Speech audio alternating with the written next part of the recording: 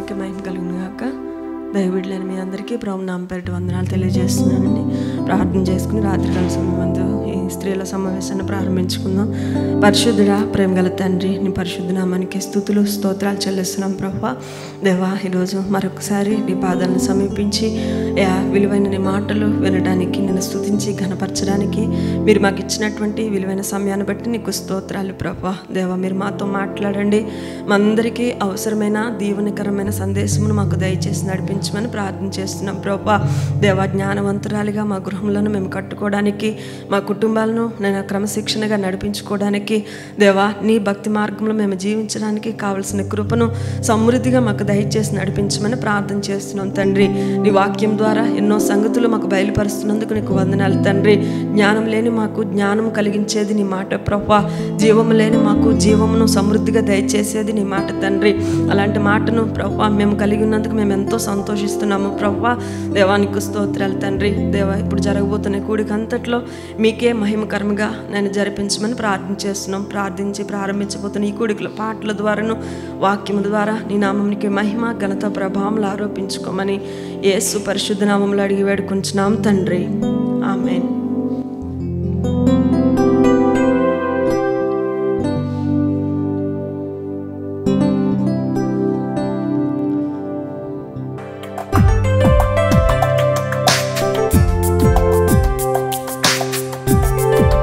సంతోషంగా పాటలు పాడుతూ దేవుని నామాన్ని మహిమపరుద్దామండి.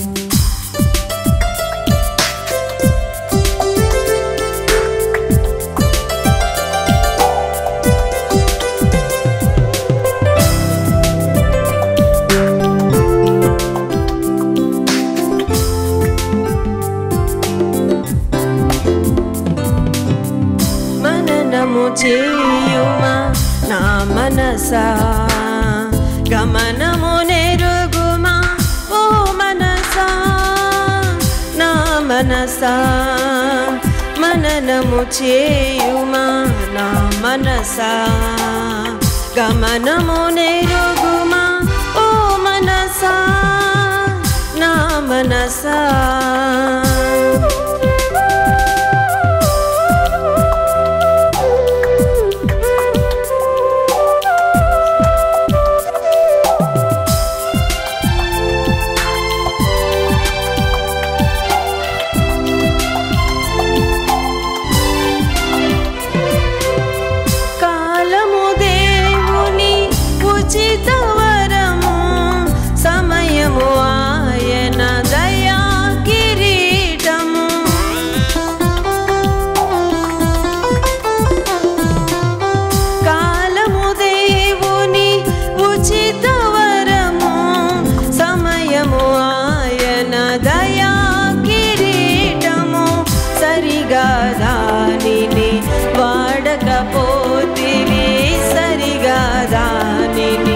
వాడకపోతివి గతించిపోయిన కాలమే చాలును, గతించిపోయిన కాలమే చాలును. మననము చేయుము నా మనసా, గమనము నెరుగుమా ఓ మనసా, నా మనసా.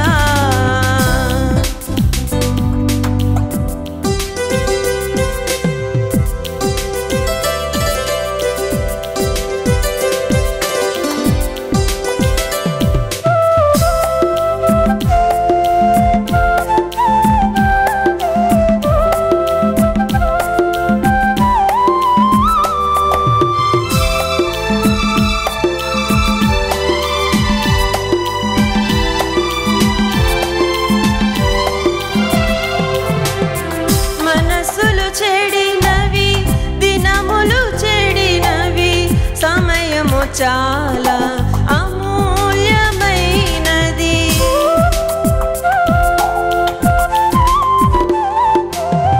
మనసులు చెడినవి, దినములు చెడినవి, సమయము చాలా అమూల్యమైనది. జారిన క్షణములు రావిక మరలా దొరికే యేసుని విడువకు మనసా. జారిన క్షణములు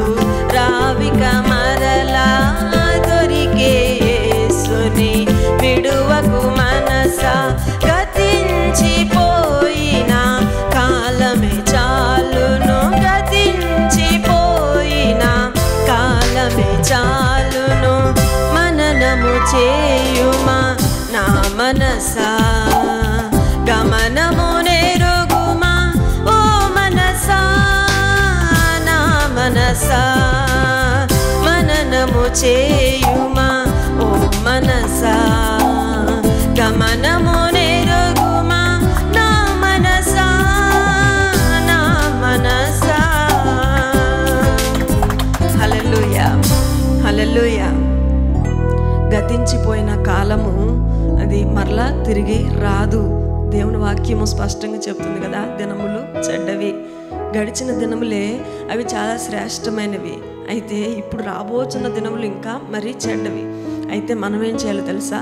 మనమైతే బుద్ధిమంతులమైతే గనక దేవుని వాక్యాన్ని గుర్తెరిగి ఒకవేళ రాబోతున్న దినములను గనక మనం గుర్తించినట్లయితే, రాబోతున్న పరిస్థితులను గనక మనం అంచనా వేయగలిగినట్లయితే మనం దాని నుండి తప్పించుకోగలము. కానీ దేవుని వాక్యం సెలవిస్తుంది, ఎవరు దాని నుండి తప్పించుకోలేరు, ఎవరు అపవాది యొక్క చేతుల నుండి తప్పించుకోలేరు. కాబట్టి దేవుని వాక్యము చేతను, దైవ జ్ఞానము చేతను, దైవ భక్తిని కలిగి మనం కనుక నివసించగలిగితే, దేవుని వాక్యాన్ని చేత పట్టుకోగలిగితే ఎలాంటి కీడులోనూ పడకుండా దుష్టుని నుండి, అంటే కీడు నుండి దేవుడు మనల్ని తప్పించగలడు. హల్లెలూయా హల్లెలూయా. అయితే మనం చేయవలసింది ఏంటో తెలుసా? దేవుని అడుగుజాడల్లో, ఆయన వాక్యపు నీడలో మనం నడిస్తే చాలు. హల్లెలూయా. మరొక పాట పాడి దేవుని నామాన్ని మహిమపరుద్దామండి.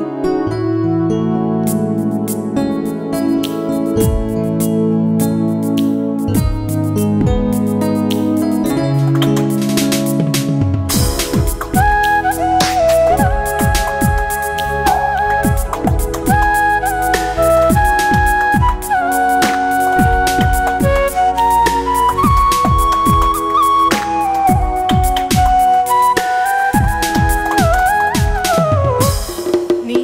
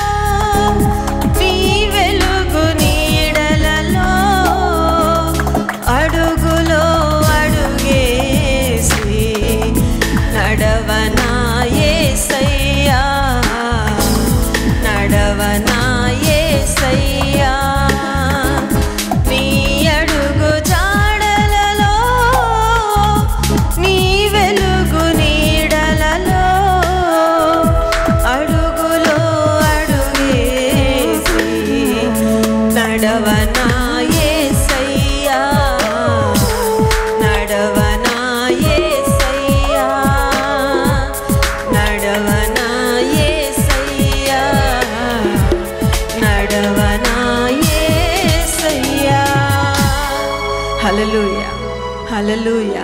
ఆయన అడుగులో అడుగు వేస్తూ ఆయన వాక్యపు వెలుగులో మనం నడిస్తే మనము వెనక్కి తిరిగి చూడాల్సిన అవసరం ఉండదు. ఎందుకంటే అపవాది భయపెట్టేటువంటి అనేకమైన కార్యములు, అపవాది మనల్ని కృంగదీయడానికి ప్రయత్నించే ప్రతి విధమైన కార్యమును బట్టి ఒకవేళ మనకు మనంగా చూస్తే భయపడతామేమో, కానీ యేసయ్య అడుగుజాడల్లో గనక మనం జీవిస్తే, దేవుని వెనుక మనం నడిస్తే మనం దేనికి భయపడాల్సిన అవసరము లేదు. హల్లెలూయా, హల్లెలూయా. ప్రార్థన చేసుకుందాం అండి. అందరూ మోకరించినట్లయితే ప్రార్థన చేసుకుందాం. పరిశుద్ధుడా, ప్రేమగల తండ్రి, నీ పరిశుద్ధ నామానికి స్తుతులు స్తోత్రాలు చెల్లిస్తున్నాం ప్రభా. ఇంతవరకు పాటల ద్వారా మీ నామానికి మహిమ తెచ్చుకున్నందుకు స్తోత్రాలు ప్రభా. జరగబోతున్న వాక్య పరిచర్యలో కూడా మీరు మాతో మాట్లాడండి. ప్రార్థన చేస్తున్నాం తండ్రి. దేవా, నీవు మాట్లాడే ప్రతి మాట కూడా ఎంతో నమ్మదగినది అయ్యా, అంగీకార యోగ్యమైనది ప్రభా, సత్యమైనది, జీవము కలిగినది. అలాంటి విలువైన మాటను మాకు దయచేసి అయ్యా మా జీవితాల్లో గొప్ప మార్పును తీసుకుని రమ్మని ప్రార్థన చేస్తున్నాం ప్రభా. దేవా, మా సొంత ఆలోచనతో కాదు కానీ, మా సొంత జ్ఞానంతో కాదు కానీ ప్రభా, నీ జ్ఞానం చేతనే మా కుటుంబాలు మేము కట్టుకోవాలి, నీ వాక్యపు వెలుగులో మేము నడుచుకోవాలి ప్రభా. అట్టి కృపను మాకు అందరికీ దయచేయమని ప్రార్థన చేస్తున్నాం తండ్రి. ఈ రాత్రికాలం ముందు వాక్యాన్ని వింటున్న ప్రతి ఒక్కరిని నీ చేతులకు అప్పగిస్తున్నాం ప్రభా. వినే ప్రతి మాట కూడా అది దేవుడు నాతోనే మాట్లాడుతున్నాడు అని ప్రభు మేమందరం ఆ మాటను అంగీకరించినట్లుగా సహాయం చేద్దండ్రి. దేవానికి వందనాలు ప్రభా. పరం నుండి దిగి వచ్చినటువంటి మన్నా వల్లే నీ వాక్యము ఎంతో రుచి అనేది, ఎంతో జీవం కలిగినది ప్రభా. ఆ మాటను ప్రభు మేము స్వీకరించి దాని ప్రకారంగా మేము నడుచుకోవడానికి గొప్ప కృపను మాకు అందరికీ దయచేసి నీ కృపలో భద్రపరచమని యేసు పవిత్ర నామంలో అడిగి వేడుకుంటున్నాం తండ్రి. ఆమేన్. అందరూ కూర్చున్నాం.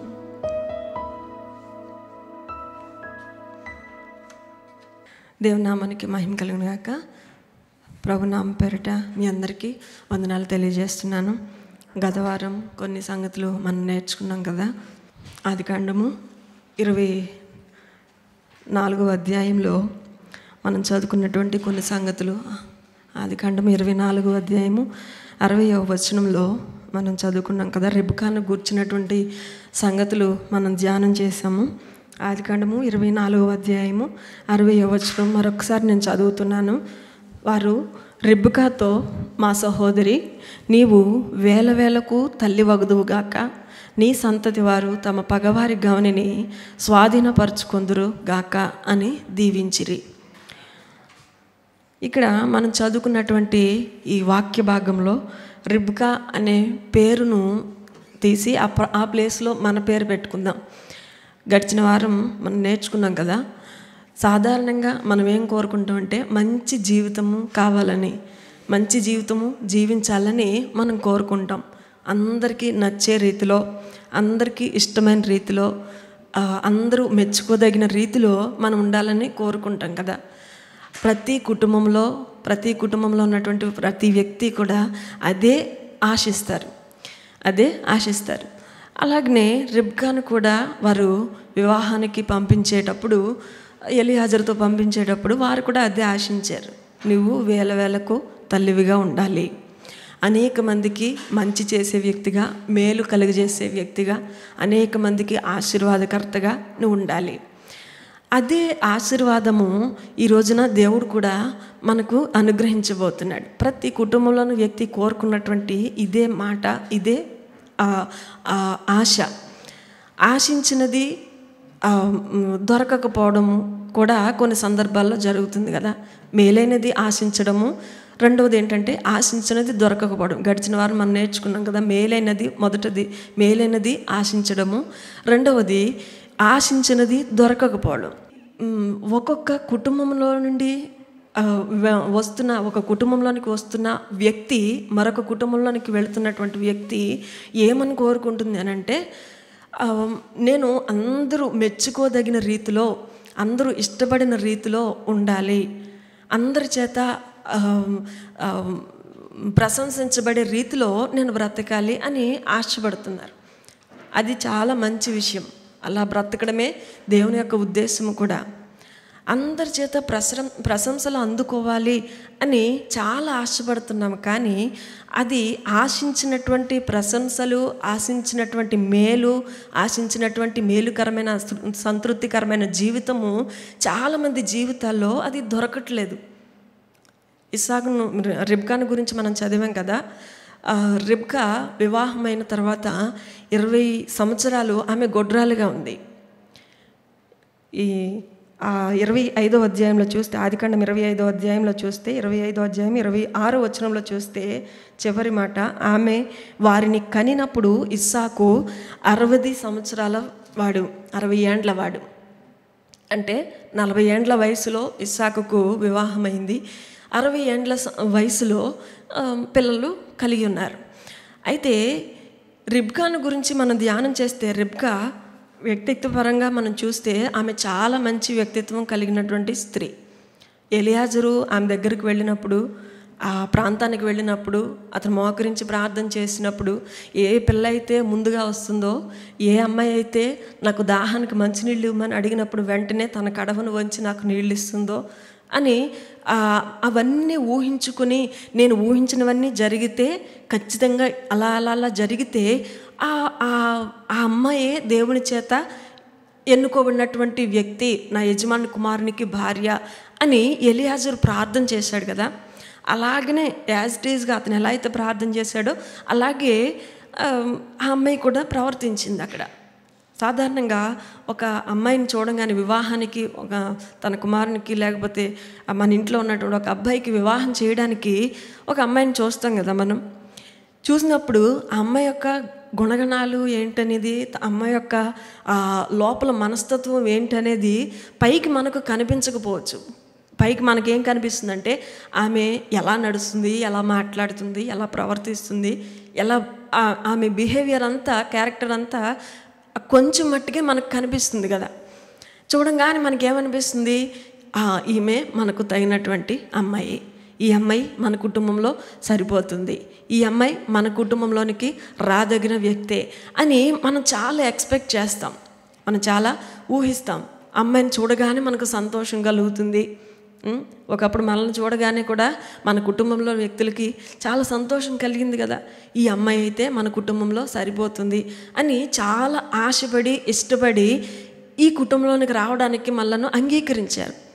అయితే మరి రెబ్కా జీవితంలో కూడా ఆమె చాలా మంచి పని చేసింది కదా. ఎలియాజరు అమ్మ మంచినీళ్ళు ఇవ్వు అని అడగంగానే వెంటనే కుండల్లో నీళ్లు పంపి అతనికి దాహానికి నీళ్ళు ఇచ్చి, నీవే కాదు నీ వంటలకు కూడా నీళ్లు చేదు పోస్తానని చెప్పి, వంటలు మామూలుగా కొన్ని నీళ్ళు తాగుతాయా, చాలా నీళ్లు తాగుతాయి కాబట్టి వాటికి కూడా నీళ్లు చేదు పోసి, ఆ లోపల ఎక్కడో ఆ చెరువు లోపలికి దిగి, ఆ బావి లోపలికి దిగి నీళ్లు తెచ్చి వాటికి నీళ్లు పోసి, ఇవన్నీ జరిగేంత వరకు ఎలియాజరు మౌనంగా చూస్తున్నాడంట. నిజంగా జరుగుతుందా లేదా, నేను ప్రార్థన చేసినట్లుగా ఇవంతా జరుగుతుందా లేదా చూద్దాము అన్నట్లుగా చూస్తున్నాడు.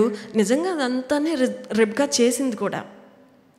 మరి ఆరంభంలో రిబ్కా యొక్క జీవితము, ఆరంభంలో ఆ స్త్రీ యొక్క జీవితము ఎలా ఉందంటే చాలా ఆశాజనకంగా, చాలా ప్రశంసనీయంగానే ఉంది ఆమె జీవితం. అయితే తర్వాతి కాలంలో, అంటే వివాహం అయిన తర్వాత ఆ వ్యక్తి యొక్క జీవితం ఎలా మార్పు చెందింది, వివాహానికి ఎలా అయితే ఉందో అలాగనే వివాహం తర్వాత కూడా ఉన్నదా? వివాహం కాకముందు ఎలా అయితే ఎదుటివారు ఆ వ్యక్తిని గురించి ఆశించారో, వివాహం అయిన తర్వాత కూడా ఆ స్త్రీ అలాగనే ప్రవర్తిస్తుంది, అలాగనే ఉండగలుగుతుందా అంటే దాని గురించి బైబిల్లో ఏమనుందంటే, రిబ్కా గొడ్రాలు ఆశించినట్లుగా మంచి పేరును సంపాదించుకోలేనటువంటి పరిస్థితి ఈ రోజులో కనిపిస్తుంది. ఆశించినంతగా ఏదైతే వివాహం కాకముందు ఏదైతే ఆశిస్తామో, ఎలా ఉండాలి అని మనం ఆశపడతామో, ఎలా అయితే బ్రతకాలి, ఎలా అయితే మాలో కలిసిపోవాలి, మాలో ఒకరిగా ఉండాలి అని మనం ఆశపడతామో, కానీ వివాహం అయిన తర్వాత అలాంటి పరిస్థితి, అలాంటి సిచ్యువేషను ఆ కుటుంబంలో కనిపించట్లేదు. దానికి కారణం ఏంటనంటే సాధారణంగా ఒక స్త్రీ ఆశీర్వదించబడాలి అని అంటే, బైబిల్లో మాట ఉంది కదా, జ్ఞానవంతురాలు తన ఇల్లుని కట్టుకుంటుంది. అంటే షీ ఈజ్ ఎ బిల్డర్. ఆమె ఒక ఇంటిని కడుతుంది అని అంటే దానికి ఆమెకి ఎంత జ్ఞానం ఉండాలి.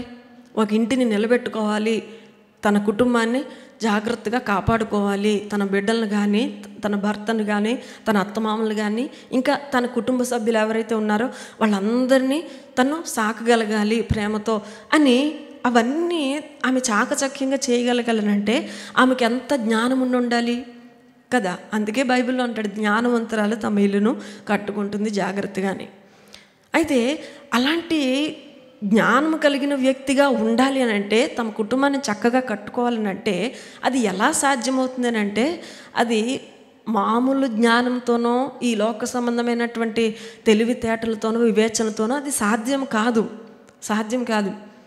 చాలామంది అంటుంటారు, ఈ మనకి బయట చూసేటువంటి చాలా కుటుంబాలు మనకు తెలుసు కదా, దేవుని అంగీకరించని వారు, అంటే దేవుని నమ్ముకొని వాళ్ళు కూడా చాలామంది తమ కుటుంబాలను చక్కగానే కాపాడుకుంటున్నారు. చాలా గుట్టుగా వారు ఉంటారు, చాలా భద్రంగా వారి కుటుంబాన్ని కాపాడుకుంటారు, చాలా తెలివిగా వివేచనగా వారు ప్రవర్తిస్తారు. ఓకే, ఇదంతా కరెక్టే. కానీ ఆధ్యాత్మిక విషయానికి వస్తే వారు 100% కరెక్ట్గా ఉండగలుగుతున్నారనంటే నిజమైన దేవుని వారు గ్రహించలేదు కాబట్టి ఆ విషయంలో వారు ఫెయిల్ అయిపోవచ్చేమో. కానీ దేవునిని అంగీకరించిన వారు, దేవుని యందు భయభక్తులు కలిగిన వారు, దేవుని వాక్యాన్ని క్షుణ్ణంగా ఎరిగిన వారు, దేవుని వాక్యము మనకి ఏమైతే నేర్పిస్తుందో అది చక్కగా నేర్చుకుని దాని ప్రకారంగా నడవగలిగినటువంటి ఆ శక్తి కలిగిన వారు కూడా ఒకవేళ ఏ విషయంలోనైనా ఫెయిల్ అయిపోతున్నారంటే దానికి కారణం ఏంటో తెలుసా? అపవాదికి మనం అవకాశం ఇస్తున్నాం. దానికి కారణము అపవాదికి అవకాశం ఇస్తున్నాం. చాలాసార్లు మనం మంచి జీవితం కావాలని ఆశించినప్పటికీ ఆ జీవితము మనకు రావట్లేదు అని అంటే దానికి కారణం మనమే. మనం వివాహమైన తర్వాత ఇలా ఉండాలి, అలా ఉండాలి అని చాలా ఎక్స్పెక్ట్ చేస్తాం కదా. ఈ రోజుల్లో పిల్లలైతే వారు చదువుకున్న చదువును బట్టి, లేకపోతే వారికి తెలిసినటువంటి విజ్ఞానాన్ని బట్టి, వారు చూసినటువంటి ప్రపంచాన్ని బట్టి వారికి ఎలా అనిపిస్తుందంటే నేను వెళ్ళిన చోట నాకు రంగుల ప్రపంచంలాగా ఉండాలి అని ఆశపడతారు. కానీ అక్కడ అడుగుపెట్టిన తర్వాత జరగబోయేటువంటి పరిస్థితులు, అక్కడ అడుగుపెట్టిన తర్వాత నిజ జీవితం ఎలా ఉంటుంది అని అంటే దానికి భిన్నంగానే ఉంటుంది. అయితే ఏ కుటుంబంలోనికైతే మనం అడుగు పెడుతున్నామో వారి యొక్క ఆకాంక్షను, వారి యొక్క ఉద్దేశాలను మనం నెరవేర్చగలిగితే మన జీవితం కూడా చాలా మంచిదిగా దేవుడు మార్చబోతున్నాడు. హల్లెలూయా. మనం ఏదో ఆశించి ఏదో ఊహించుకుని మనం అడుగుపెట్టిన తర్వాత మనం ఊహించింది మనకు కనిపించకపోయేసరికి అంతటితో ఫ్రస్ట్రేట్ అయిపోతూ ఉంటాం. ఇది నేను ఆశించినది కాదు, ఈ కుటుంబానికి నేను తగిన వ్యక్తిని కాదు, ఇది నాకు సరిపడిన కుటుంబం కాదు, ఇలాగ రకరకాల ఆలోచనలు వచ్చి కొన్ని కుటుంబాల్లో దానికి గొడవలకు కారణం కూడా అదే జరుగుతుంది. ఇదివరకే మనం నేర్చుకున్నాం కదా. అయితే దేవుని యొక్క ఉద్దేశం ఏంటంటే దేవుని వాక్యానుసారంగా గనుక నీ కుటుంబాన్ని నువ్వు కట్టుకోగలిగితే నీవు కూడా జ్ఞానవంతురాలివే. హల్లెలూయా. మనం కూడా జ్ఞానవంతులమే. ఏంటండి ఎలా కట్టుకోవాలండి? పెద్దలు చాలా విషయాలు మనకు నేర్పిస్తారు. పెద్దలు ఏదైనా మనకు చెప్పినప్పుడు మనం అంటాం, నేను ఇంత చదువుకున్నాను కాబట్టి పెద్దలు చెప్పింది నేను వినాలా. చాలామంది అంటారు, ఇది పాతకాలం చింతకాయ పచ్చడి, ఇలాంటి విషయాలు నేను ఎందుకు నేర్చుకోవాలి, ఇలాంటివి నేను ఎందుకు పాటించాలి, ఇప్పుడున్న ట్రెండ్ని బట్టి నేను నడుచుకుంటాను, ఇప్పుడున్న కాలాన్ని బట్టి నేను నడుచుకుంటాను, ఇప్పుడున్న తరాన్ని బట్టి నా ఆలోచనలు మార్చుకుంటాను అని అనుకుంటారు. కానీ జాగ్రత్తగా గమనించండి, ఇది పురాతనమైన మార్గం. బైబిల్లో ఒక మాట ఉంటుంది, ఇర్మియా గ్రంథము 6వ అధ్యాయం 16వ వచనంలో అనుకుంటా ఒక మాట ఉంటుంది కదా, పురాతనమైన మార్గములలో ప్రవేశించండి, మేలు కలుగు మార్గం ఏదని విచారించి తెలుసుకునండి అని ఒక మాట ఉంటుంది బైబిల్లో.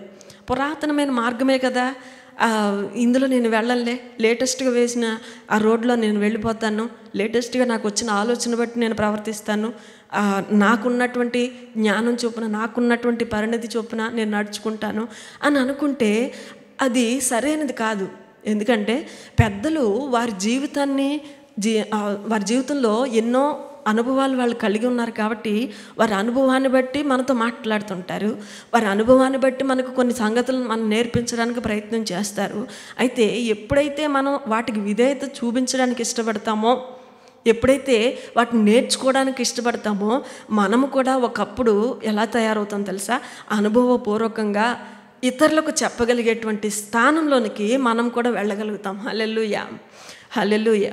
ఇక్కడ రిబ్కా జీవితంలో జరిగినటువంటి సంగతి, మొదటి సంగతి ఏంటంటే మేలైనది ఆశించడము. రెండవది ఏంటంటే మేలైనది ఆశించినా కానీ ఆశించినది దొరకకపోవడము. 25వ అధ్యాయము 21వ వచనంలో మనం చదువుతాం కదా, ఇస్సాకు భార్య గొడ్రాలు అనేది. అయితే ఇంకొక మూడవ సంగతి మనం నేర్చుకుందాము. అదే వచనం మరలా చదువుతున్నాను. ఇస్సాకు భార్య గొడ్రాలు కనుక ఆమె విషయమై యెహోవాను వేడుకొనెను. ఎవరు? ఇస్సాకు. యెహోవా అతని ప్రార్థన వినెను గనక అతని భార్య అయిన రిబ్కా గర్భవతి ఆయెను. హల్లెలూయా. ఇస్సాకు భార్య గొడ్రాలు గనక ఇస్సాకు ఏం చేశాడంటే దేవుని దగ్గరికి వెళ్ళి ఆమె విషయమే ప్రార్థన చేశాడు. ఎంతకాలానికి? దాదాపు 20 సంవత్సరాలు. ఇన్ని సంవత్సరాలు గతించిపోయినా కూడా అవసరం ఎవరిది చెప్పండి? మేలైన దానిని ఆశించడం అనేది ఆశించాం. ఎలా అయితే మేలైనది నాకు కావాలి, మంచి జీవితం నాకు కావాలి అని ఆశించాం. అయితే అది దొరకనప్పుడు మనం ఏం చేయాలి? అవసరము ఎవరికైతే ఉందో వాళ్ళే వెళ్ళి అప్లికేషన్ పెట్టుకోవాలి, అంతే కదా.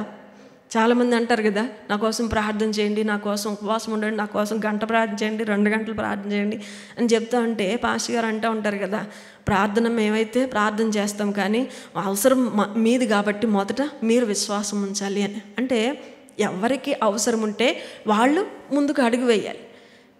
ఎవరికి ఆ అవసరత అక్కరత అనేది కనిపిస్తుందో వాళ్ళు మొదట దేవుని దగ్గరికి వెళ్ళి అడగాల్సిన బాధ్యత ఉంది కదా. తర్వాత ఎంతమంది అయినా రికమెండ్ చేయొచ్చు. కానీ ఈ ఇస్సాకు భార్య అయిన రిబ్కా ప్రార్థన చేసినట్లుగా లేదు, కానీ ఇస్సాకే వెళ్ళి దేవుణ్ణి అడుగుతున్నాడు.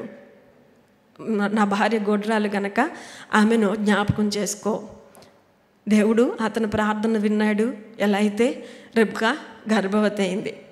గర్భవతి అయిన తర్వాత మూడవ సంగతి మరలా 22వ వచనంలో ఆమె గర్భంలో శిశువులు ఒకనితో ఒకడు పెనుగులాడిరి కనుక ఆమె ఏమని ప్రార్థన చేస్తుందంటే, ఇలాగైతే నేను బ్రతుకుట ఎందుకు అనుకొని ఆ విషయమై యెహోవాను అడగవెళ్ళను.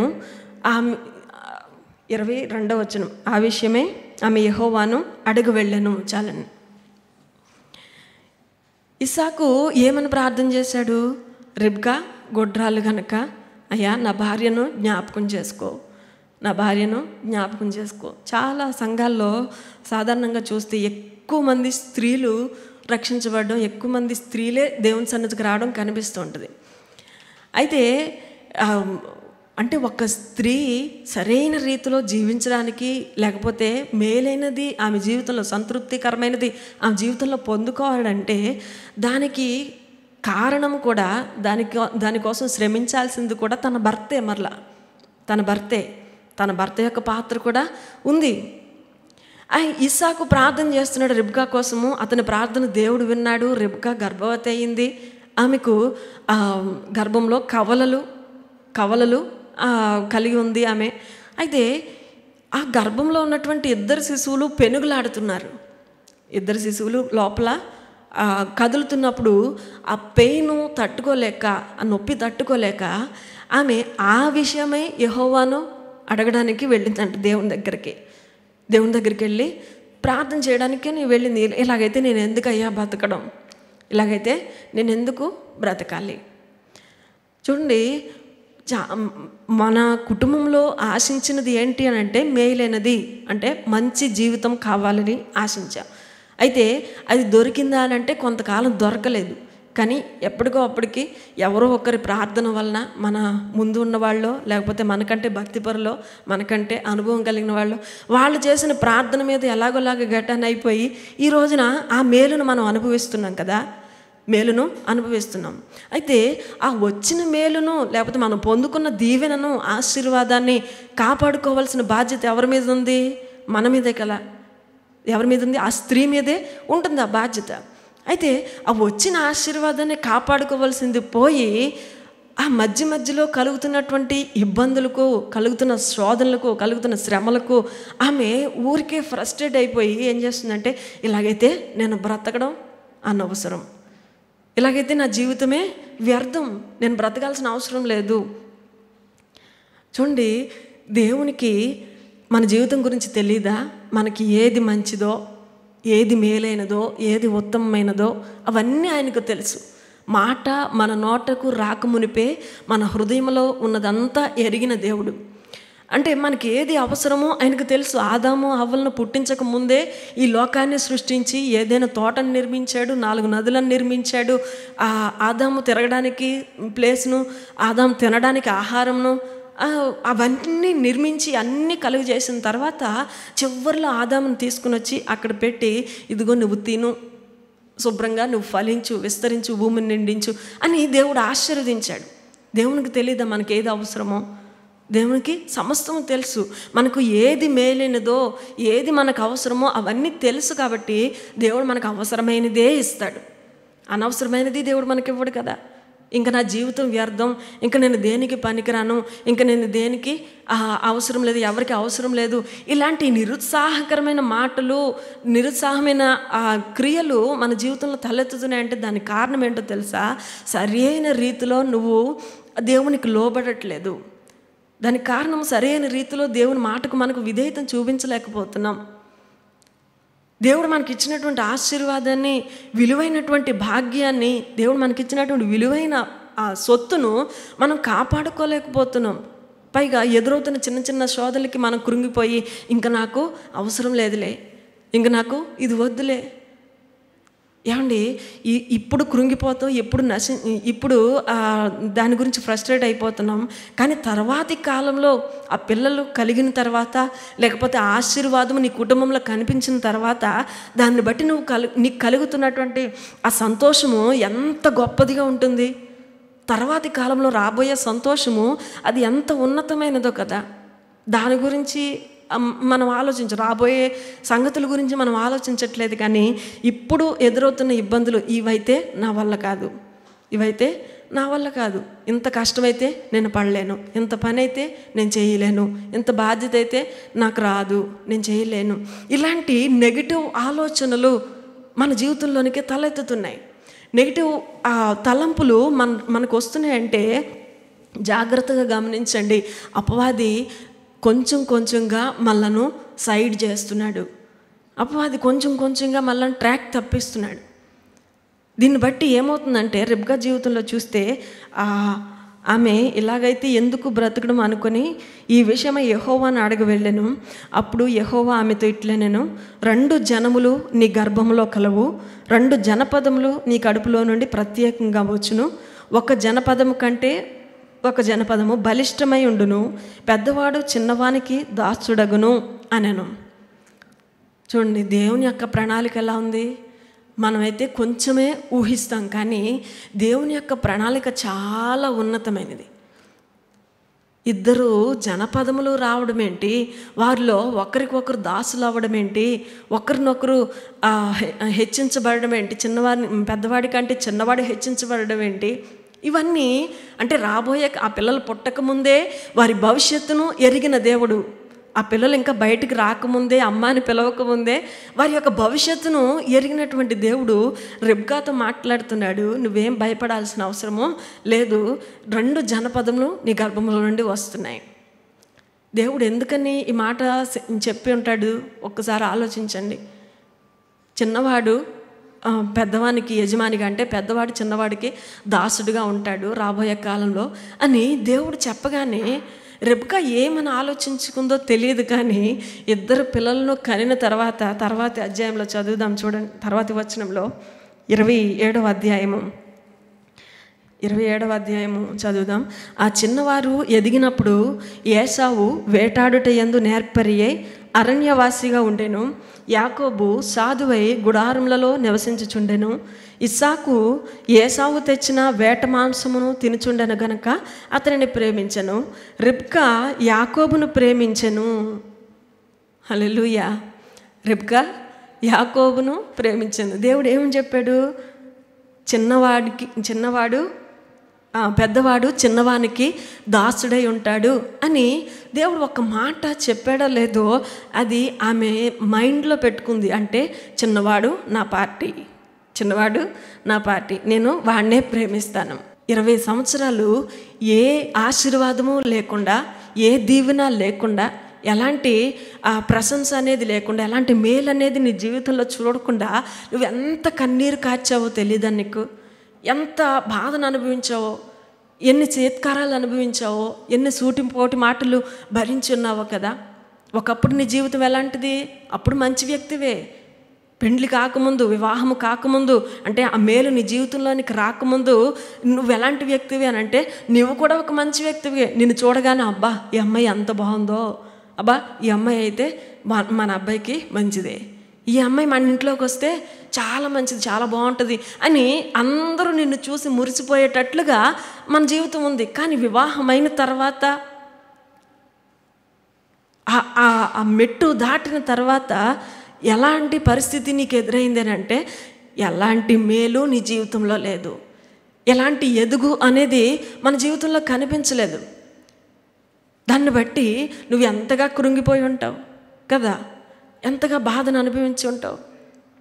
రెబ్కా మంచిది కాదా అండి అని అనుకోవద్దు. పోయిన వారం కూడా చెప్పాను, రెబ్కా యొక్క వ్యక్తిత్వము, రెబ్కా యొక్క మంచితనమును గురించి బైబిల్ గ్రంథంలో చాలా చక్కగా దేవుడు వ్రాయించాడు. ఇందులో ఉన్న ఒక ఆత్మీయ అర్థాన్ని మాత్రమే మనం నేర్చుకుందాం. రెబ్కా అనే ప్లేస్లో పేరు తీసి మన పేరు పెట్టుకుంటే మన ఆధ్యాత్మిక పరిస్థితి ఎలా ఉంది అనేది మనం ధ్యానం చేద్దాం. వెళ్ళినటువంటి ఎలియాజరు చూడగానే, రెబ్కాను చూడగానే, ఆమె చేస్తున్న పనిని చూడగానే, ఆమె చాకచక్యాన్ని చూడగానే, ఆమె శ్రద్ధను చూడగానే, నైపుణ్యాన్ని చూడగానే, ఆమె చురుకుదనాన్ని చూడగానే ఏమనిపించింది? అబ్బా ఈ అమ్మాయి మనకు చాలా కరెక్ట్, ఈ అమ్మాయి మనకు చాలా కరెక్టు.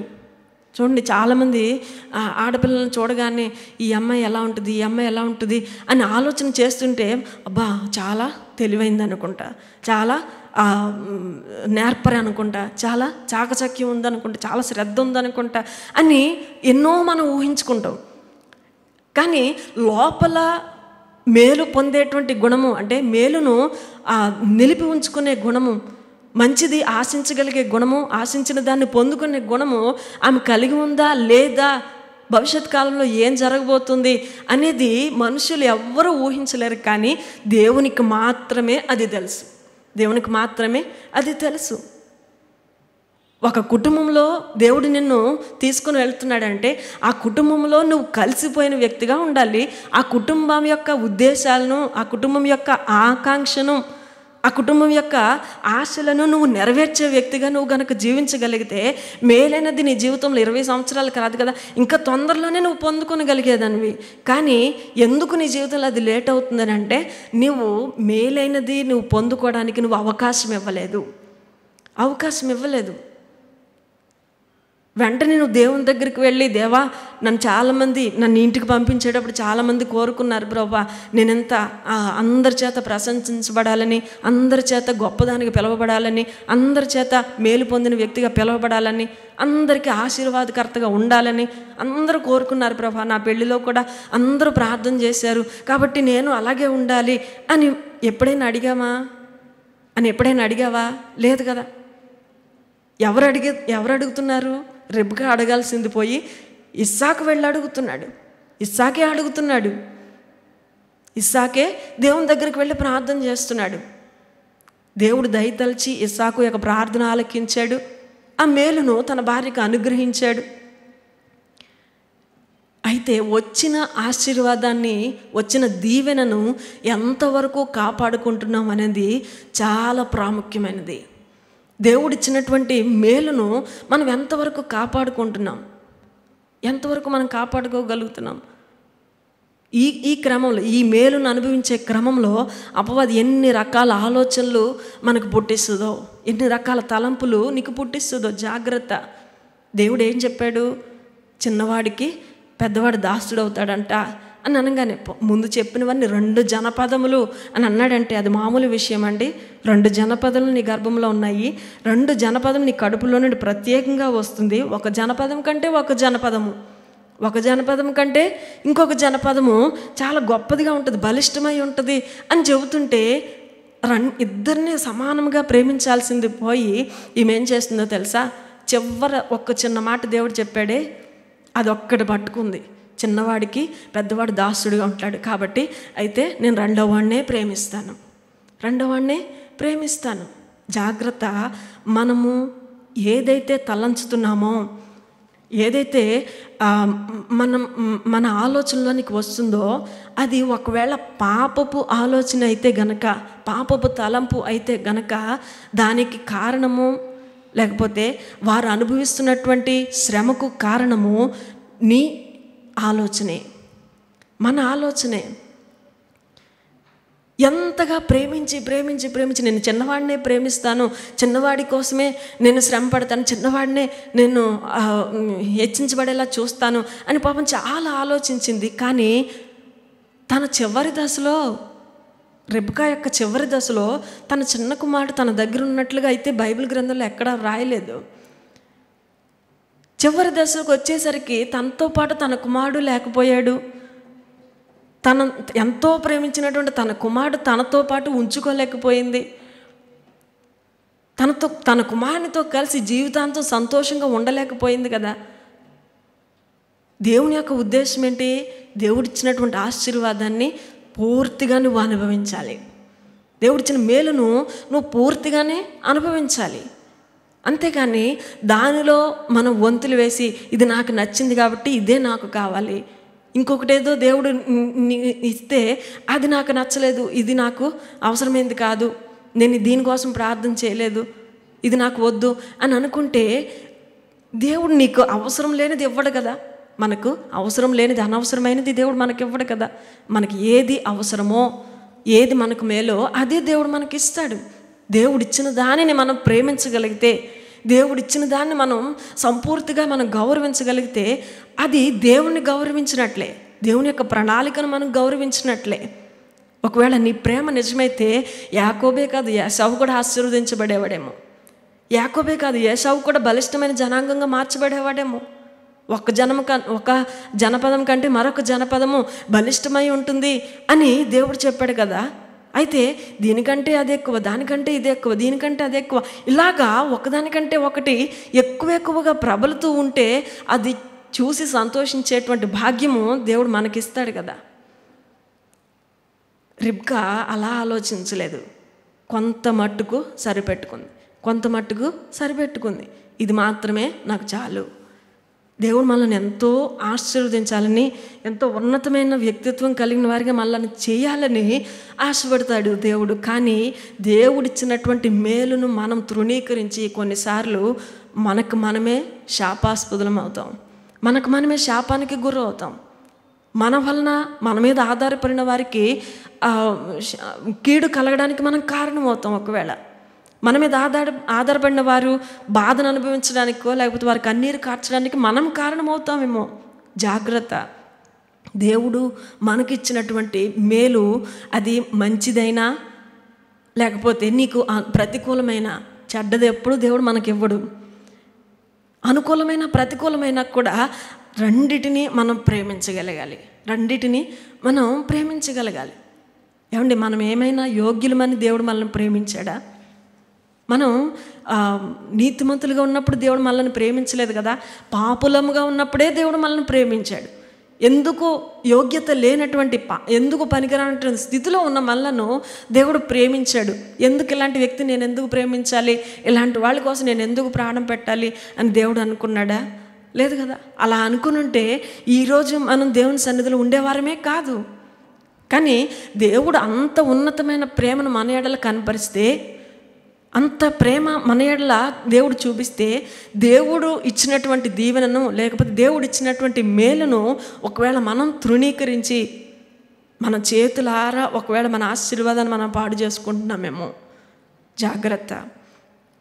దేవుడు మనల్ని ఎంతో ప్రేమించి మన మేలును కోరి మనం పాపంలో పడకూడదని, కీడులో పడకూడదని, దుష్టుని నుంచి తప్పించడానికి ఎన్నో విధాలుగా దేవుడు మనల్ని కాపాడడానికి ప్రయత్నం చేస్తుంటే మనం అనుకుంటాము, నేను ఆశించినది దేవుడు నాకు ఇవ్వలేదు, నేను కోరుకున్నది దేవుడు నాకు ఇవ్వలేదు, నేను అనుకున్నట్లుగా ఊహించినట్లుగా దేవుడు నాకు లైఫ్ ఇవ్వలేదు, కాబట్టి నేను ఇంతటితో నా జీవితాన్ని ముగించేసుకుంటాను, లేకపోతే ఇంతటితో ఈ కర్తవ్యాన్ని ఇక్కడితో ఆపేస్తాను, నా బాధ్యతను ఇక్కడి నుంచి విరమించుకుంటాను. ఇలా రకరకాలుగా చాలా ఆలోచనలు వస్తాయి.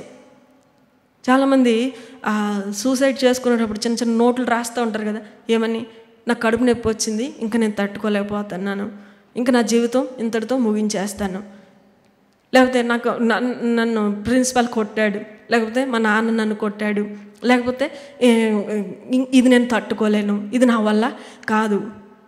అది పెద్ద రీజనా? నీ జీవితం అంతటితో ముగించుకోవడానికో, లేకపోతే అంతటితో నీకు లోకానికి సంబంధం అనేది లేకుండా తెగదెంపులు చేసుకోవడానికి అది ఒక పెద్ద రీజనా అంటే జాగ్రత్తగా కూర్చొని ఆలోచన చేస్తే అది అసలు రీజనే కాదు. ఎదుటివారు మనకు ఎందుకు చెబుతారనంటే మన మేలును కోరి మనకు చెబుతారు, అంతే కదా. తండ్రి తన కుమారుని ఎందుకు శిక్షిస్తాడు? మేలును కోరే శిక్షిస్తాడు. ఈ శిక్షిస్తున్నాడంటే కుమారుడికి ఏమనిపిస్తుంది, మా నాన్నకి నేనంటే ఇష్టం లేదేమో. ఎందుకని ఇష్టం ఉండదు? తండ్రి తన కుమారుని ప్రేమించకుండా ఉంటాడా? ప్రేమించిన తన కుమారుని ఏ తండ్రి అయినా శిక్షించకుండా ఉంటాడా అని బైబిల్లో ఉంది. తండ్రి ప్రేమించిన కుమారుని శిక్షింపక మానడు, ఎలా అయినా శిక్షిస్తాడు. వాడిని ఒక క్రమశిక్షణలో నిలబెట్టాలి అని అంటే, ఒక సరైన మార్గంలో నిలబెట్టాలంటే కొన్నిసార్లు దానికి దండన కూడా అవసరం. అంటే ఆ వస్తున్నటువంటి ఆ దండన లేకపోతే ఆ శిక్షణ అనేది మనకు ఎలా అనిపిస్తుంది అంటే అదేదో శిక్షలాగా, అదేదో భారంలాగా, దేవునికి నేనంటే ఇష్టం లేదు, లేకపోతే నేను ఎదగడం దేవునికి ఇష్టం లేదు, నా ప్రార్థన దేవుడు వినడు, ఇలాంటి నెగిటివ్ ఆలోచనలు పెట్టుకొని ఏం చేస్తామో తెలుసా, దేవుడు ఇస్తున్నటువంటి విలువైన ఆశీర్వాదాన్ని మనం కాలదన్నుకుంటున్నాం. కానీ ప్రియ సహోదరి, ప్రియ తల్లి, దేవుని యొక్క ఉద్దేశం ఏంటో తెలుసా? నువ్వు ఏ ఇంటిలో అయితే ఉన్నావో ఆ ఇంటి యొక్క అభిరుచులకు అనుగుణంగా ఆ ఇంటి యొక్క ఆకాంక్షలను నెరవేర్చే విధంగా, ఆ ఇంటి యొక్క ఉద్దేశాన్ని నెరవేర్చే విధంగా నువ్వు జీవించాలి. కుమారుడు ఈ లోకానికి వచ్చాడంటే ఈ లోకంలో ఉన్నదంతా చూసి, అబ్బా ఇదంతా బాగుందో కదా, ఎత్తైన బిల్డింగ్లు, రకరకాల రంగుల ప్రపంచం, ఇదే బాగుంది అని అనుకోలేదు. ఒక రోజున 12 సంవత్సరాల వయసులో ఆ దేవాలయంలో కూర్చుని అక్కడున్నటువంటి మత పెద్దలు వారితో తర్కిస్తున్నప్పుడు తల్లిదండ్రులు మర్చిపోయి వెళ్ళిపోతారు. 3 రోజుల తర్వాత మరలా కుమారుడి దగ్గరికి వచ్చి, ఏంటయ్యా ఇలా చేసావు అని అంటే ఆయన ఒక మాట అంటాడు. అంటాడు తెలుసా? నేను నా తండ్రి పనుల మీద ఉండాలని మీకు తెలీదా? ఆయన ఈ లోకానికి వచ్చాడు, ఈ లోకపు యొక్క హంగులు, ఆర్భాటాలు, సౌభాగ్యాలు ఇవన్నీ చూసి ఇవే శాశ్వతం అనుకోలేదు, ఇవే శాశ్వతము ఇక్కడే ఉండిపోవాలని అనుకోలేదు. కానీ నా తండ్రి పనుల మీద నేను ఉండాలి. మనం ఆ కుటుంబంలోనికి అడుగు పెడుతున్నాం అంటే ఆ కుటుంబం యొక్క ఉద్దేశాన్ని మనం నెరవేర్చేవారిగా, ఆ కుటుంబానికి చేతనైనంత మట్టుకు మనం మేలు చేసేవారిగానే మనం ఉండాలి. మన ద్వారా ఎదుటివారు బాధను అనుభవించకూడదు, మన ద్వారా ఎదుటివారు ఇబ్బందిలోనికి రాకూడదు. మన ద్వారా ఎదుటివారికి చేతనైనంత మట్టుకు నువ్వు మేలు చేయడానికే ప్రయత్నించాలి. కీడైన దానిని నువ్వు తలంచవద్దు, బైబిల్లో ఉంది. దేవుని వాక్యం అదే సెలవిస్తుంది. నువ్వు ఒక కుటుంబానికి బాధ్యతగా నువ్వు అక్కడికి వెళ్ళావంటే, కుటుంబంలోనికి వెళ్ళావనంటే, అడుగు పెట్టావంటే, నువ్వు చేయాల్సినటువంటి కర్తవ్యము, నువ్వు చేయాల్సినటువంటి పనులు, నువ్వు నేర్చుకోవాల్సినటువంటి సంగతులు అవన్నీ ఎవరో వచ్చి మనకు చెప్పడం కాదండి. ఈ వాక్యము తీసి మనం చదివినప్పుడు, ఈ వాక్యాన్ని మనం తీసి చదువుతున్నప్పుడు ఈ వాక్యమే మనకు నేర్పిస్తుంది. దేవుడే మనకు నేర్పిస్తాడు.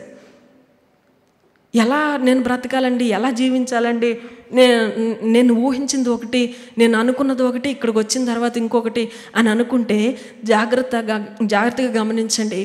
మనం ఏదైతే ఊహిస్తామో అది ఏంటో తెలుసా? అపవాది యొక్క తలంపులు అవి. అపవాది యొక్క తలంపులు ఇప్పుడున్నటువంటి పరిస్థితికి తగినట్లుగా ఊహలు కళలు అంటారు చూసారా, ఆ కళలన్నీ ఎలా ఉంటాయో తెలిసి నిన్నంత ఎత్తుకు ఎత్తేస్తూ ఉంటాయి, అంత పైలోకంలో విహరించేలాగా చేస్తాయి. అమ్మాయి లే అనగానే మెలకు వస్తుంది చూడండి, అప్పుడు నిజ జీవితం మనకు కనిపిస్తుంది. చుట్టూ చూస్తే నీ ప్రపంచము వేరు, చుట్టూ చూస్తే నువ్వు నడిచేటువంటి పరిస్థితులు వేరు. అయితే మనం దేనిని అనుసరించాలి? కళను అనుసరించాలా, ఇళ్ళను అనుసరించాలా అంటే ఇళ్ళలో ఉన్నటువంటి జీవితాన్నే మనము అనుసరించాలి. ఇళ్ళలో ఉన్నటువంటి నీ ఎదురుగా కనిపిస్తున్నటువంటి ఆ ఆశను, ఉద్దేశాన్ని నువ్వు నెరవేర్చే వ్యక్తిగా నువ్వు ఉండాలి. దేవుడు ఊరికే విడిచిపెట్టడు మనల్ని. ఊరికే నిన్ను ఒక కుటుంబంలోని తీసుకొని వచ్చాడంటే ఉంటే ఉండలే పోతే పోలే అని దేవుడు మనలను విడిచిపెట్టడు. నువ్వు అక్కడికి వెళ్ళి నీ సామర్థ్యాన్ని, నీ శక్తిని, నీ నీ నీ వివేచనను, నీ చాకచక్యాన్ని, నీ పవిత్రతను సమస్తము దానిలో నువ్వు పెట్టాలి. సమస్తం ఆ కుటుంబంలో నువ్వు పెట్టాలి. ఆ కుటుంబానికి తగినట్లుగా నువ్వు జీవించాలి. వివాహం అయ్యేంత వరకు నువ్వు ఎవరి బిడ్డవు అంటే లాబానుకి సహోదరువి, అంతే కదా. నువ్వు ఎవరి వ్యక్తివి అని అంటే ఆ అవతల ఉన్నటువంటి కుటుంబానికి చెందిన వ్యక్తివి. ఆ కుటుంబానికి తగినట్లుగానే మనం ప్రవర్తిస్తాం. ఆ కుటుంబం ఎలా చెప్తే అలా మాట్లాడతాం, అలా ఎలా చెప్తే అలాగా జీవిస్తాం. మరి వివాహం అయిన తర్వాత వివాహము అన్నిటిలో ఘనమైనది అంటే ఆ ఘనమైన దానిలోనికి మనం ప్రవేశించిన తర్వాత మనం ఎలా బ్రతకాలేనంటే ఆ కుటుంబానికి తగినట్లుగా. ఇదివరకు మనం ఎలా అయితే మేలైనది ప్రవర్తించామో, ఇదివరకు ఎలా అయితే అందరి దృష్టిలో పడడానికి, అందరి దృష్టిలో ప్రశంసలు అందుకోవడానికి ఎలా అయితే మనము మన శాయశక్తిలో ప్రయత్నం చేశామో, అదే ప్రయత్నాన్ని ఈ కుటుంబంలోనికి అడుగుపెట్టిన తర్వాత కూడా మనం చేయగలగాలి. మన 100% మన యొక్క శక్తిని అంతటిని మనం ఉపయోగించగలిగితే, దేవుడు మనకిచ్చినటువంటి జ్ఞానాన్ని ఉపయోగించగలిగితే, దేవుడు మనకిచ్చిన బలాన్ని ఉపయోగించగలిగితే, నీ నేర్పును ఉపయోగించగలిగితే, నీ సామర్థ్యం అంతటిని అక్కడ ఫుల్ ఎఫర్ట్స్ నువ్వు పెట్టగలిగితే, నీవు కూడా ఇతరులకు మేలు కలిగజేసే వ్యక్తిగా, వేలకు తల్లిగా, అనేక మందికి ఆశీర్వాదకర్తగా నువ్వు మార్చబడతావు. అందరూ వచ్చి నిన్ను ఆశీర్వదించబడిన వ్యక్తి అని చెప్పి నిన్ను గురించి సంతోషంగా మాట్లాడుతుంటే, నిన్ను మెచ్చుకుంటుంటే ఆ కలిగే సంతోషం ఎలాంటిదో చెప్పండి? గొప్పదా కాదా? అవును కదా, గొప్పదే. పలానా ఆమె ఆ నోట్లో నోరు పెట్టడం కంటే మనం మాట్లాడకుండా వెళ్ళిపోవడం బెటర్ అండి అని అంటే ఎలా ఉంటుంది? దానికంటే కూడా పలానా వ్యక్తి, అబ్బా ఆమెను తలంచుకుంటేనే సంతోషం, ఆమె దగ్గరికి వెళితే సంతోషం, ఆమెతో మాట్లాడితే ఆనందం, ఆమె మనల్ని పలకరిస్తే మనకి సంతోషము. ఇలాగా నీ గురించి పాజిటివ్గా మాట్లాడుకుంటుంటే అది ఎంత దేవునికి మహిమ కలుగుతుంది కదా. మన ద్వారా దేవునికి మహిమ కలగాలి. బైబిల్లో ఒక మాట ఉంది, యెహోవాయందు భయభక్తులు కలిగిన వాడు ఇలాగ ఆశీర్వదించబడను అని చెబుతూ, నువ్వు దీవించబడదు, నీ లోగిట నీ భార్య ఫలించు ద్రాక్షవల్లి వలె ఉంటుంది. ఫలించే ద్రాక్షవల్లి అంటే అది ఎప్పుడు ఫలిస్తూనే ఉంటుంది కదా. ఫలించే ద్రాక్షవల్లి, దాన్ని బట్టి చూసిన వాళ్ళందరికీ సంతోషం కలుగుతుంది. చెట్లన్నీ ద్రాక్షవల్లి దగ్గరికి వెళ్ళి, ద్రాక్ష చెట్టు దగ్గరికి వెళ్ళి నువ్వు మా మీద రాజుగా ఉంటావా అని అడిగితే ఏం చెబుతుంది? నేను రాజుగా ఉండడానికి తగదు, నేను దేవునిని మానవులను సంతోషపెట్టాలి, నా ఫలములను వారికి ఇవ్వాలి, నా తైలాన్ని వారికి ఇవ్వాలి, నా రసాన్ని వారికి ఇవ్వాలి, నేను వారిని సంతోషపెట్టాలి, దేవుణ్ణి సంతోషపెట్టాలి. నా జీవితం యొక్క ముఖ్య ఉద్దేశమే అది. దేవుణ్ణి సంతోషపెట్టాలి, మనుషులను కూడా సంతోషపెట్టాలి. నేను దేవునికి అనుకూలంగా ఉన్నానని నాకు మనుషులు ఎవరు అక్కర్లేదండి అని అనుకుంటే కుదరదు. నాకు మనుషులు ఉంటే చాలండి, దేవునితో పని లేదు అని అనుకున్నా కూడా కుదరదు.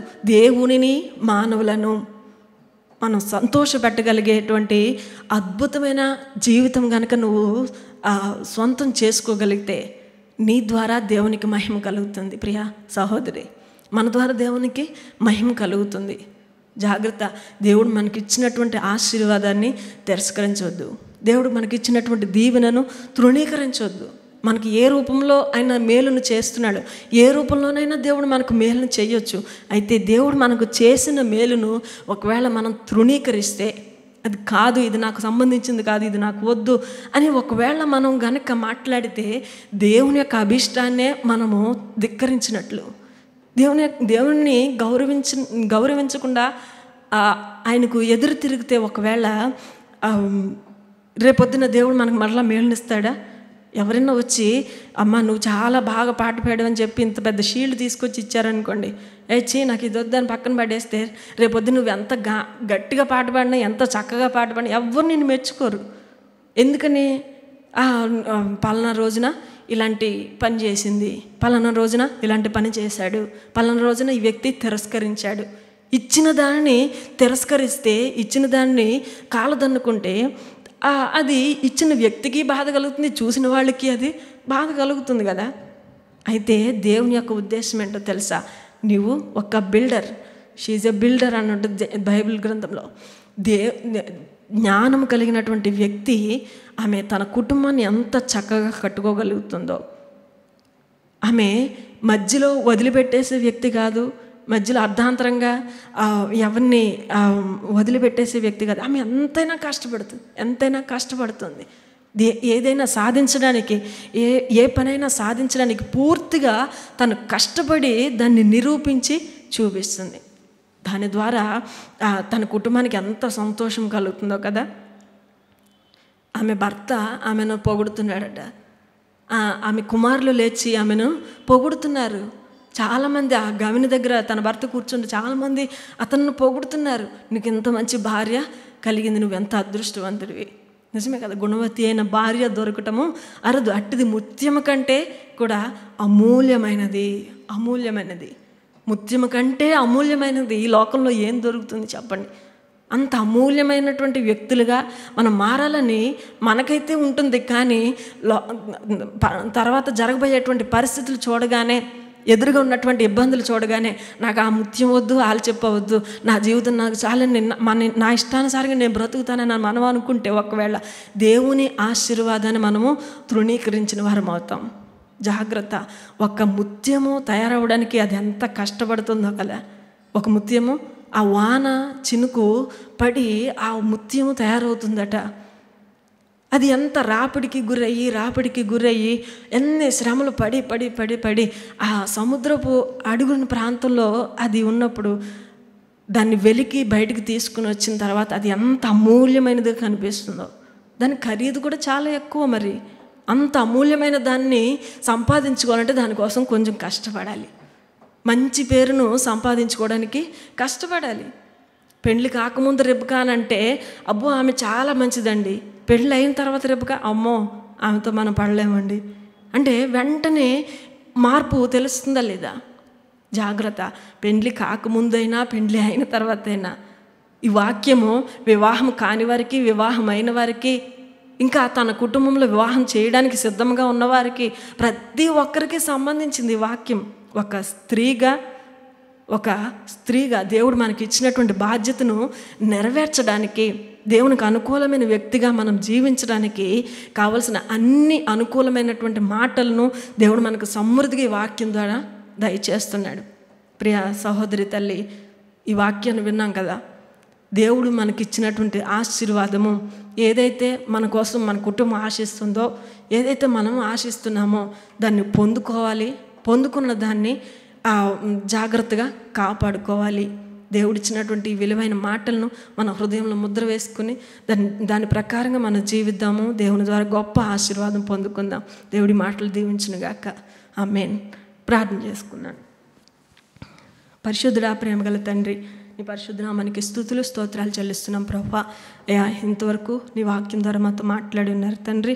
నిజమే ప్రభువా, ఎంతో మేలైన జీవితం కావాలని ప్రభువా అయినా మేమైతే ఆశిస్తాము. కానీ దాన్ని పొందుకోవడానికి ఎదురవుతున్న ఇబ్బందులను చూడగానే వెంటనే వెనుదిరిగి నేను వెనక్కి వెళ్ళిపోతున్నామేమో దయచేసి మమ్మల్ని క్షమించండి ప్రభా. నాగటి మీద చేయి వేసి వెనక్కి తిరిగిన వాడు అయ్యా నీకు ఇష్టడు కాదు ప్రభా. దేవా నీ ద్వారా గొప్ప ఆశీర్వాదాలు పొందుకోవాలని అయితే మా మనసులో ఉంటుంది, కానీ ప్రభా దానికి అనుగుణంగా బ్రతకడానికి ఒకవేళ అయ్యా నేను సిద్ధంగా లేమేమో అయ్యా. ఒకవేళ ప్రభా అలాంటి సంసిద్ధత మాలో లేకపోతే ఇప్పుడే అయ్యా నీ సన్నిధిలో ప్రార్థన చేస్తున్నాం, విజ్ఞాపన చేస్తున్నాం ప్రభా. అయ్యా సిద్ధపాటు కలిగిన మనసు మాకు దయచేయమని ప్రార్థన చేస్తున్నాం తండ్రి. దేవానికి వందనాలు ప్రభా. నీకు అనుకూలమైన వారిగాను అయ్యా నీ ద్వారా మెప్పు పొందగలిగే గొప్ప కృపను మాకు దయచేయమని ప్రార్థన చేస్తున్నాం తండ్రి. దేవానికి వందనాలు ప్రభా. ఈ రాత్రికాల సమయం అందు ఇంతవరకు ప్రభా నీ వాక్యం ద్వారా మాతో మాట్లాడారు తండ్రి. మీరు మాట్లాడిన ప్రతి మాట కూడా అయ్యా మా జీవితాల్లో భద్రపరచమని, వాక్యానుసారమైన జీవితం మాకు సమృద్ధిగా దయచేసి నడిపించమని ప్రార్థన చేస్తున్నాం ప్రభా. నీకు స్తోత్రాలు తండ్రి. ఒకవేళ అపవాది కల్పిస్తున్నటువంటి ప్రతి విధమైన భ్రమలకు అయ్యా మేము లోబడి ఒకవేళ నీ వాక్యానికి విరుద్ధంగా మేము ప్రవర్తిస్తున్నట్లయితే ఈ క్షణమందే ప్రభా మా పాపములను అపరాధములను ఒప్పుకొని విడిచిపెడుతున్నాం ప్రభా. మమ్మల్ని క్షమించి అయ్యా మరలా నిర్దోషమైన వారిగా మమ్మల్ని నిలబెట్టమని ప్రార్థన చేస్తున్నాం తండ్రి. నీకు వందనాలు ప్రభా. గుణవతి అయిన స్త్రీ వలను జ్ఞానం కలిగినటువంటి స్త్రీగాను ప్రభా మా జీవితాలను మార్చి అనేక మందికి నేను మాదిరికరమైన వారిగా మమ్మల్ని నిలబెట్టండి స్వామి. నీకు వందనాలు ప్రభా. ఈ రాత్రికాల సమయమందు ఇంతవరకు ప్రభా రిబ్కాను గురించినటువంటి సంగతులను ప్రభా కొన్ని సంగతులు మాకు నేర్పించినందుకు నీకు వందనాలు తండ్రి. అయ్యా మా జీవితంలో ఎదురయ్యేటువంటి ప్రతి విధమైన శోధనలకు ప్రభా మేమేమాత్రము భయపడక వాటికి ఏమాత్రం ప్రభా లొంగిపోక తండ్రి ధైర్యంతో వాటిని ఎదుర్కొనే ప్రభా దేవా నేను నిలకడ కలిగి విశ్వాసం కలిగి ప్రభా నీ కొరకు కనిపెట్టుకునే గొప్ప శక్తిని మాకు దయచేయమని ప్రార్థన చేస్తున్నాం తండ్రి. అయ్యా తద్వారా నీవిచ్చేటువంటి ఎంతో విలువైన బహుమానాన్ని మేము పొందుకోగలుగుతాం ప్రభా. అటు కృపను నేను ఈ వాక్యం ఉన్న అందరికీ దయచేసి నడిపించమని, నీ కృపలో భద్రపరచమని, మరలా మేమందరం ఇలా కలుసుకుని నిన్ను స్తుతించి ఘనపరిచేంత వరకు నీ కృపా కాపుదలు మాకు దయచేసి నడిపించమని యేసు పరిశుద్ధ నామములో అడిగి వేడుకుంటున్నాం తండ్రి. ఆమేన్. ఆమేన్. మన తండ్రి అయిన దేవుని ప్రేమ, కుమారుడైన యేసుక్రీస్తు వారి కృప, పరిశుద్ధాత్మ కన్యైన సహవాసము, సన్నిధి, సంతోషం సదాకాలం మనందరికీ తోడైండి కాపాడునుగాక. ఆమేన్. నా ప్రాణమ యెహోవాను సన్నతించుము, నా అంతరంగమున సమస్తమైన పరిశుద్ధ నామమును సన్నతించుము. నా ప్రాణమ యెహోవాను సన్నతించుము, ఆయన చేసిన ఉపకారములలో దేనిని మరవకము. ఆమేన్. అందరికీ వందనాలు.